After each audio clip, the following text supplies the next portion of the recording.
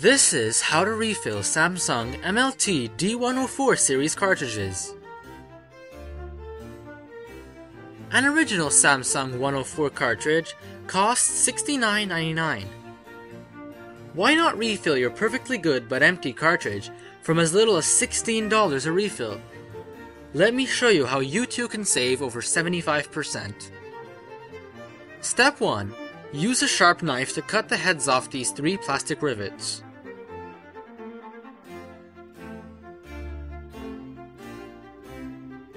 Step 2.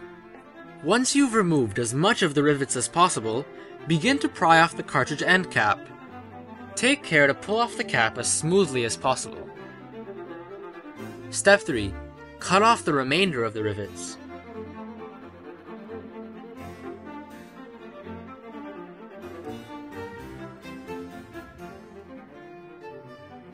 Step 4. Flatten the area around the rivet holes on the end cap. Don't worry, this rivet removal procedure is only required the first time you refill. Step 5. Remove the toner plug. Step 6. Empty out all the old toner. Here is a bottle of Inkowl's high-quality Samsung 104 toner. Step 7. Pour the whole bottle right into the cartridge, and then put the toner cap back into place. You will now need to replace the cartridge's smart chip. Replacement chips are always included in our toner kits when needed. Step 8.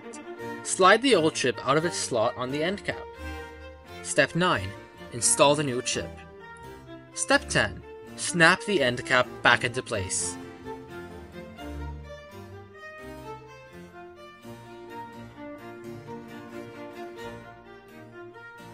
Step 11. Attach the end cap to the cartridge with 3 self-tapping screws. The screws you need are included in the toner kit.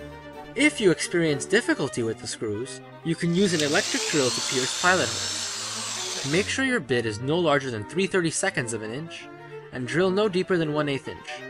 For your next refill, all you'll need to do to release the end cap is remove these screws. Congratulations! Your cartridge is ready to be installed. You just saved yourself $50 and threw one less cartridge into the landfill. Take a moment. Think green. Think refilling. Think Inkowl.